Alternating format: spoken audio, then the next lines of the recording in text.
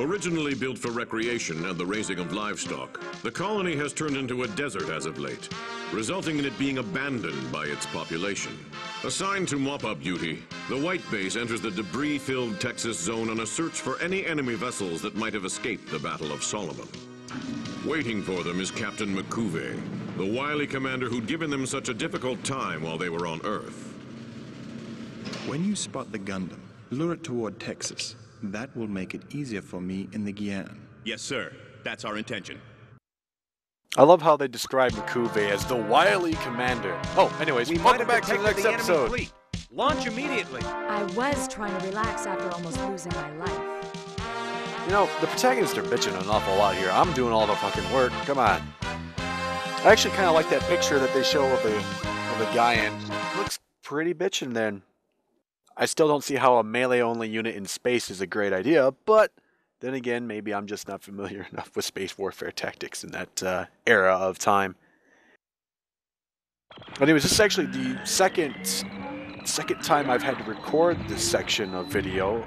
The first time I did, got to the end of the whole thing, turned off the capture device, tried playing the original file for it, only to realize that it had stopped recording at 1 minute and like 3 seconds or so. So I basically had wasted half an hour. Love it when that happens, don't you guys? So this stage is kind of straightforward at first. You're not going to see a whole lot in terms of variety. Just shoot them up. Take out the DOMs and the ships. Try to get as many points as possible. Now, you're going to see me play really reckless. More so than usual, because I was absolutely pissed that I had to record all this again, because not only did I have to record this again, I actually had to play all of the original 3 stages over again in order to get back to this point, because you can't stage select at this point in the game. One of our ships So it was a really big pain in the ass. It's heading this way. Damn. There. Of course, I'm trying to dissect the Musai as best as possible in order to add up those points. Can't get away. I'm starting to get better with using it, especially too. The ship's controls. We're going I always used to down. forget it was there, but it comes in handy when you're taking out ships, especially if you don't want them to get out of range too quick. So this is a Gundam. Alright. Captain Joe Cool here comes out of nowhere. There. He's really not too big of a pain in the ass, so if you want to try and focus on cleaning up the rest of the DOMs for points, go for it. All they can really do is melee. The missiles that come out of the Guyane shield are a nuisance at best. You can deploy the mines, so be careful of those. They're really hard to spot in space, more so than when you actually get inside the colony. You can kind of see them floating around there. Those DOMs are just the bane of my existence. Zaku 2s are nothing. Their weapons kind of pathetic against Gundam's armor. Just keep meleeing the hell out of the guy, and it really isn't that tough of a fight for the beginning portions. And of course, it's just scripted for a large segment of it.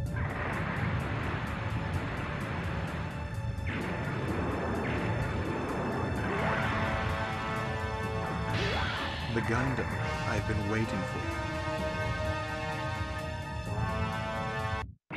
Alright, next section of the level here. Now, the only thing you can really target is McCuve or the little mine rocks there. You can easily tell that they're mines because of those red little spines attached to them. You can get points for blowing them up, however, they take a hell of a beating before they'll actually blow up. So I just generally try and focus on McCuve, unless my targeting computer is just being an absolute pain in the ass and not targeting McCuve. I'm going in to get backup. You're done.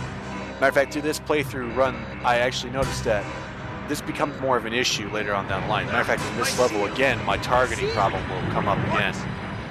Just because there's too much on screen and the way that it cycles through enemies, it doesn't make any sense. It likes to try proximity, and then it likes to go from order of greatest to least, and I don't know what the hell it's thinking.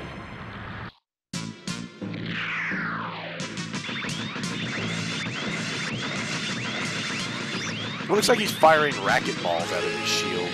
I just noticed that.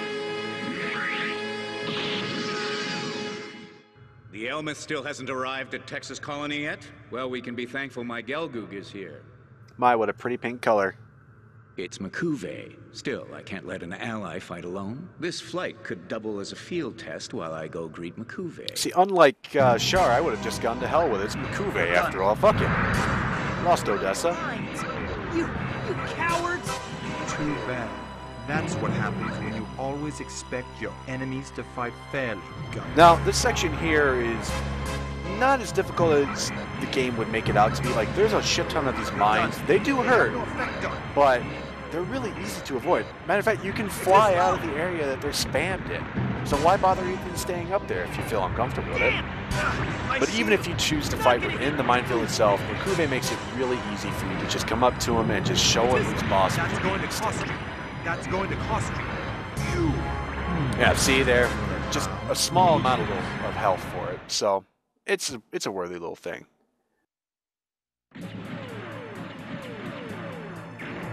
But just to add a little bit of a complication to the battle, Char breaks in. Red mobile suit? It must be Char. Char, fall back. Your present mission has nothing to do with fighting the Gundam. I'm not going to stand Now, idly by while in these rail shooting sections right here, I don't even bother trying to shoot at them. If you can even hit them, I'd be amazed most of the time. And you're not going to do a whole lot of damage, because I'm pretty sure they don't have a health bar, technically, until you get to the battle sphere portion. Char's going to screw off to whatever corner of the map he likes to be in for a while, so just focus on M'Quve in the meantime. He literally just sits there and takes these shots like he just likes it. Eventually, you're going to start seeing beam fire and spam come from Char. That's when I would focus in on him. He is extremely easy to take out, but he becomes a pain in the ass if you're trying to just focus on M'Quve. His mobile suit has no plot armor whatsoever, so take him out. I mean, just absolutely wreck your shit. He'll fuck off here in a few moments, and then you can just completely focus on M'Quve's dumbass. Doubt it, not Char. And again, you're going to get to a point where you can't take the guy's health down. It's annoying as hell. The power of the Gundam. Matter of fact, I just start hitting him eventually, and I'm not even realizing that his health bar is going. Deliver that antique vase to Lady Cassandra. It's extremely valuable. Take your sweet time trying to blow up there, M'Quve. Matter of fact, I will give him some kudos. His helmet, for actually piloting a mobile suit, isn't retardedly large. It doesn't have spikes that'll get caught on shit everywhere. It looks actually functional. Anyways, I unlocked a little secret rendezvous here. Fire with the enemy fleet. Commandant Joaquin has come to support us. Commandant Joaquin? So it's the white base. You have gotten stronger. I do like those Magellan-class ships. They're nice to look at. Much better looking than the Salamis standards. Fire! Lay down a barrage! If you do manage to unlock the second stage, go down until we fire all great our missiles. point to actually try and get as many points as you can, because there's many more ships to shoot at. White base, it's all up to you. Wow, you lasted a hell of a long time there, Commandant. Alright, fuck it all up. Just destroy everything. I'd recommend immobilizing the ships so they're not really going anywhere, although I don't think they actually tried to escape the combat zone. Again, like I said, I was really pissed off about having to do this mission twice, so I end up just destroying them, not even trying to take them apart.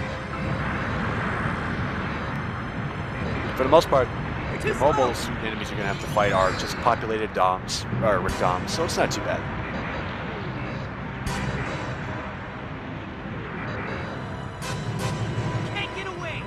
Besides, the segment of the level actually can't advance until you take out the ships, if memory serves. So you can just take out these DOMs as long as they keep spawning, really.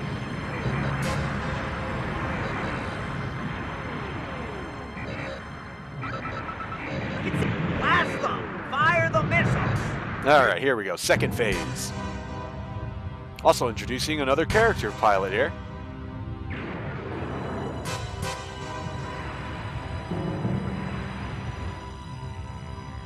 What do you know? The Gundam. And I only came here because I heard there was fighting.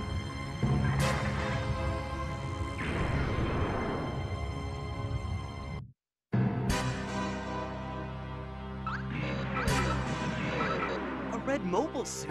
But it doesn't seem like Char. But it's not. It's Johnny motherfucking Raiden. The Crimson Lightning. You'd better remember that. Yeah, he gets a little temperamental if you forget that whole thing. I don't know why, but it probably has to do with the semblance of his name, but he always reminds me of Raiden from Metal Gear Solid 2. Just kind of this whiny little shit. But he's a decent guy. I actually like his background story for a lot of things. And his mobile suits are kind of cool looking, the variations, just making him a little bit different from Char. His mobile suit is actually the Zakutu Fast type, or High Mobility type, which is a Johnny Raiden custom. It has a couple of neat little features, not to mention that spiked pauldron along with the flared out booster covers on the legs. He's an absolute pain in the ass to fight in this, especially because you have so much on screen. The first time I recorded this, I nearly died. Matter of fact, I think I had no shield, just a sliver of health, because I had left one of the Musai alive, who was just constantly launching missiles at me, and I kept targeting the missiles because I couldn't walk out of it. Now, you can go ahead and target Johnny. I'm pretty sure that even if he runs off, you're okay. Too low on You can energy. take out the rest of these units at your leisure, but no, maybe not. Maybe the time does go for it. As Sayla searches for Amuro within the colony, she encounters Char for the third time. War doesn't suit you. I want you off that Trojan horse. Casval! Casval! Please! Come back! Casval and Artasia. Their encounter makes them realize how far apart they've grown from each other. Sayla is horrified by Char's ambitions to pursue their father's ideals and establish a world of new types. Concerned for her safety, Char sends a trunk of gold bars to help her leave the military behind. But Sayla makes the decision to stay and fight in order to stop her brother. And I got an S rank. All right. I managed to do that the first time as well, but because there's no recording of it, I was really hoping to get an S rank again. That's another good point to bring up, is that even if you get an S rank on one playthrough, if you get a C rank on that same mission out of the next playthrough, you don't have to worry about it overriding your S rank. The highest rank that you get for a mission is what counts. Space Fortress Solomon is undergoing repairs in order to serve as a base for the Federation forces. But a series of strange incidents has the occupation forces worried. One after another, Federation warships are being destroyed by what can only be described as an invisible enemy. Meanwhile, Admiral Giran Zabi, Supreme Commander of the Principality of Zeon, is assigning Lieutenant Shalia Bull to serve under his sister, Cassilia Zabi. Recently arrived from Jupiter, the lieutenant is rumored to be a new type. Have I ever mentioned that nothing good comes out of Jupiter? Are they helpless? Do they expect us to do everything for them? We've just received orders from Solomon headquarters to intercept that unidentified unit. I'll make up the time I lost. So, out of curiosity, with a base the size of Solomon, even if you did manage to defeat the defending forces, being so large, as an occupying force, I would be too worried about saboteurs coming from inside the base. There's got to be a shit ton of hiding spots. Hell, you could fly a mobile suit around half of it before you were spotted in all likelihood, depending on the Minovsky particle density. The only thing that could really spot you is by visual cue. Let's do it. That being said, I wouldn't have probably landed on Solomon until it had a thorough spook check on it. Unidentified enemy. It'll be a Zaku or a Dom. Whatever it is, it has to be stopped. This is actually kind of a short little mission here. For the most part, you're going to be fighting Doms around the large section of it, but then you're going to see the invisible enemy. There! For the most part, they're just going to try and kill off White Base. Just defend it. It's simple, not too bad. And since they're Zaku 2s, they really don't have a whole much of a chance to actually take White Base out. But do avoid hitting it yourself, because you will do quite a bit of damage to it compared to the enemy.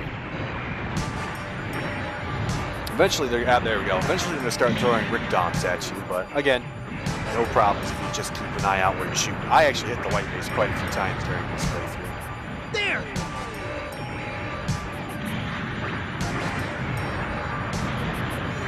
I'm so used to, when I go in for melee combat, that for Federation vs. Zeon, Gundam vs. Zeta Gundam, where if you hit them about 2 or 3 times, they'll go out of lock and you just have invincibility frames. This barrage is too But for the most part, as long as you have them locked on, have at it.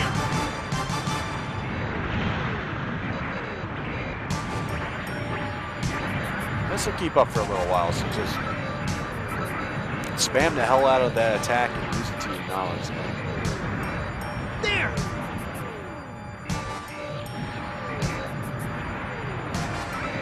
I'm going to try and lighten this, or not lighten, but brighten the video up a little bit. After watching the way YouTube actually handled the video when I uploaded the first one, it seems a bit darker than what the actual video itself. So I may go ahead and try to either re-upload the first one or see if I can work with YouTube's enhancements to actually get the brightness up a little bit. Because there were sections that were difficult to see, even on HD. Oh, that's another thing. Don't target the white base. You can. I don't know why you can, but you can accidentally target it.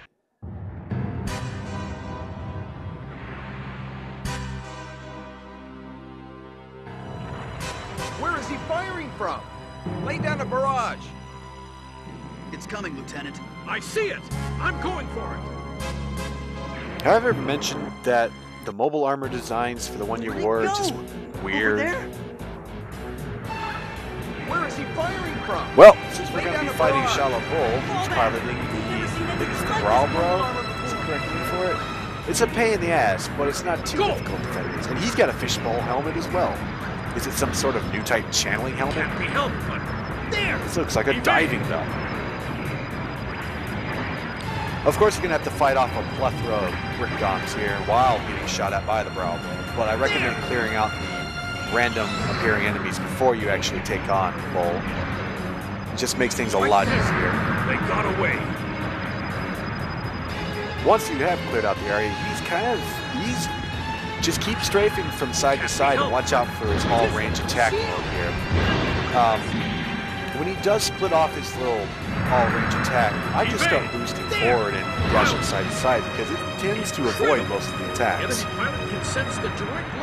And then I usually try to get close and use a beam saber a couple of times for him, but he's pretty accurate with those damn weapons, so use it at your own risk.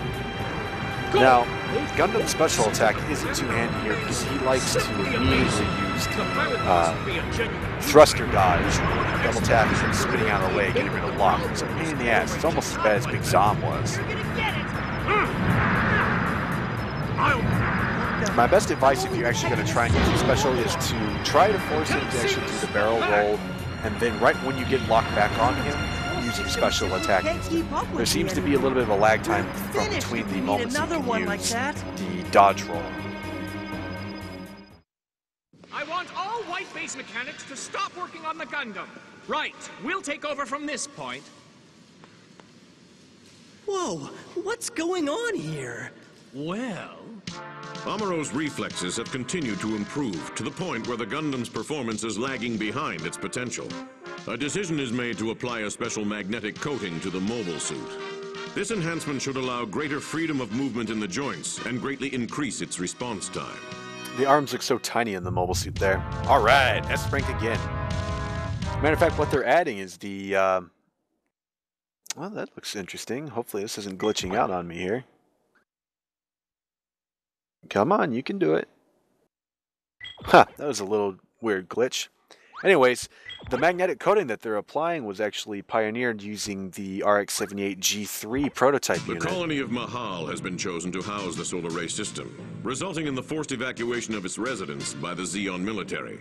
Giran is petitioning the sovereign Daegwin to give his authorization for this ultimate weapon. Giran, are you familiar with how fascists fight wars? Fascists? That ideology from the Middle Ages. I'll show you how a follower of fascism conducts a real war.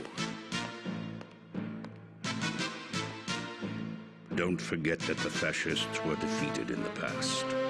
Simultaneously, General Rebel, commander of the Federation forces, announces the target of Operation Star One. They mean to force their way past Abawa Ku and invade the Zeon homeland itself. General Goddamn Rebel. Alright, with him on our side, there's no way we can lose. It's the fleet from Granada. All hands, combat status 1. Get the Gundam and everyone else launched. Something's calling. Oh god, it's this level. And does anyone think that the castle where the zombies were at looks like Prince Lothor's castle from the original Voltron? Just me gives me those vibes for it. Anyways, welcome to what has to be the trippiest goddamn level in this game. And it's pretty obvious when we get to that part, so enjoy, I suppose. Amuro, let's God, I wish do you could it. skip this scene. Especially when I had to go through and redo the levels again, it would be really nice to be able to just skip all these cutscenes. We'll have a place to return to after this. The enemy is focusing on that Federation ship up ahead. Back them up. Roger. Gundam advancing. Alright, rail shooter time. Mobile suit teams. Target as much as you can, blow up everything that moves. Spare no one. Betty mobile suits can't bring this ship down. Fire! Destroy them! Pretty well get to watch all of the Solomons get their asses kicked as well.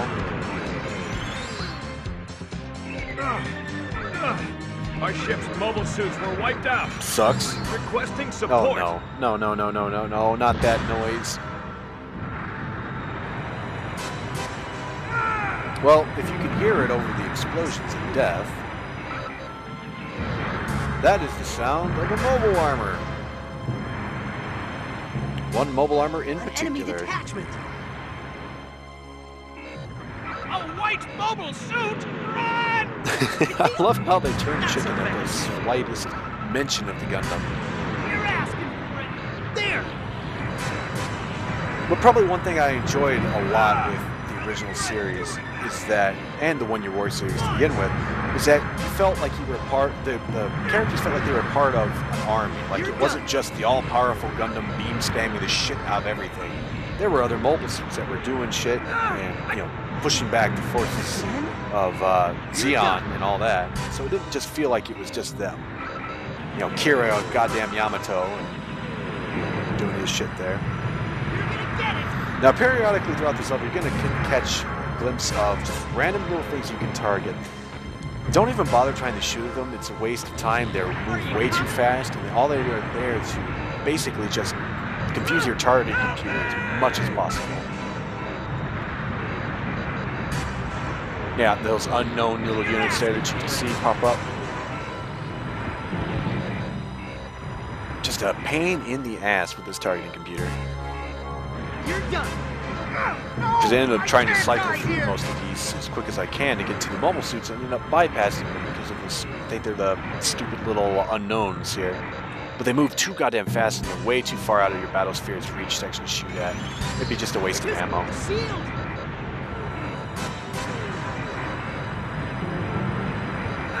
I can't take this!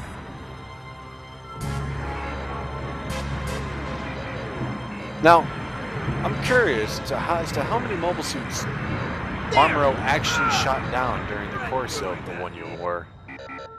I used to know how many it was, but I cannot remember whatsoever.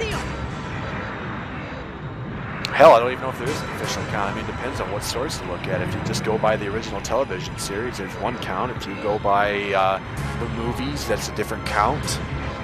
But is there actually a canonical count, I wonder? I hate that noise. Lala, again? Who's watching? Lala. You know, just noticed something. Lala's a freaking stalker. All she likes to do is watch somebody from far away. Oh wait, no. This sensation. Not a stalker, a voyeur.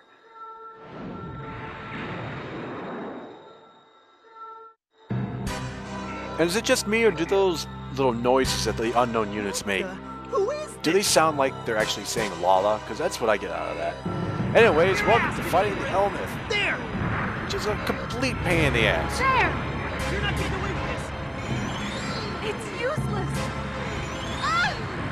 I will give this game its credit where credit's due. Mobile armor fights in this game are a bitch. An absolute bitch. Whereas the Federation from Zeon and Gundam vs. Zeta Gundam, they were kind of a joke. The only one that was ever really threatening was the Psycho Gundam. Now you can actually target these little bits of hers, and feel free to take them out. They will actually try and take you down as quick as possible. So use the spam attack, and they go down pretty quick with multiple beam shots. What do we do now, Amuro? We can't get away. There! Ah! We're too slow. Best advice for dodging is to try and read where they're going to shoot and go the opposite direction. It's all about reflex for it. The beams make it a little easier.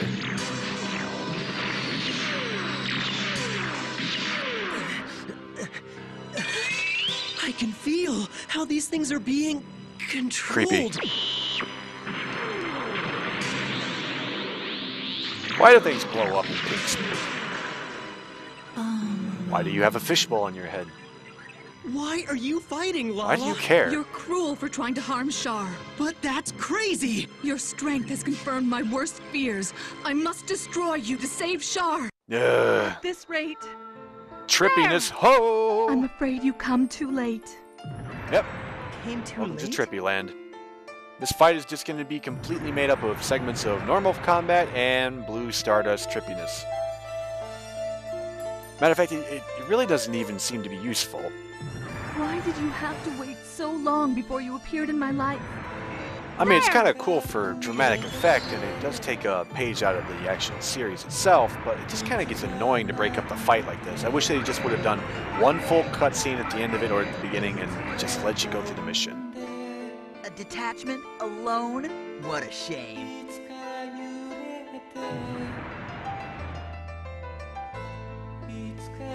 What? I'm pretty sure those little pods underneath the helmet are actually the pod names for the bits. And she will launch those. She has an infinite supply, I believe, because I don't think I've ever seen it run out before. It's you! I can sense that. There is no family in your heart, and no homeland either. You have no one to love in your life. What difference does any of that make? Now, I tried turning down the music so it doesn't overpower the audio for the actual characters, but the problem is that I found you, Gundam. the tuner for the audio level for that in this game controls both the audio for the characters and the game music itself. Sure. My head.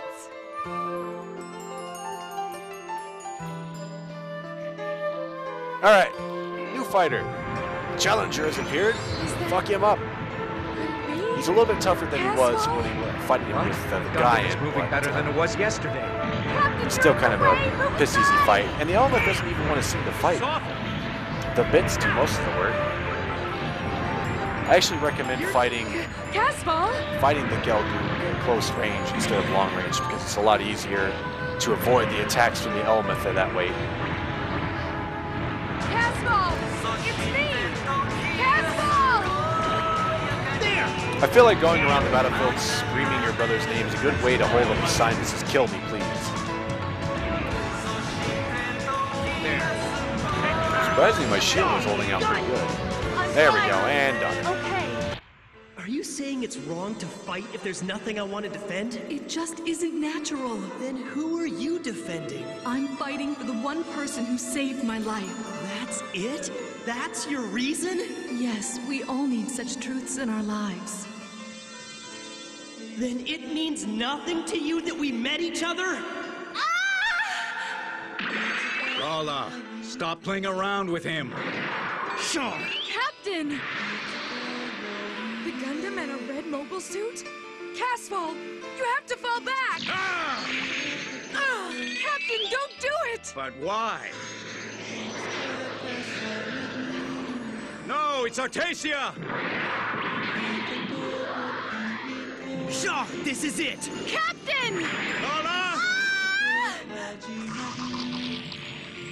Lala!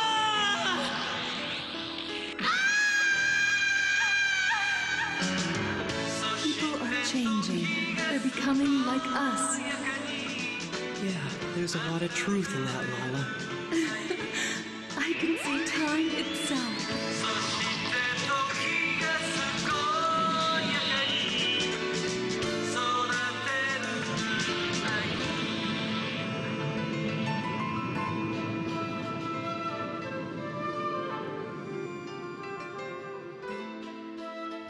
I've done something I'll never be able to forgive myself for.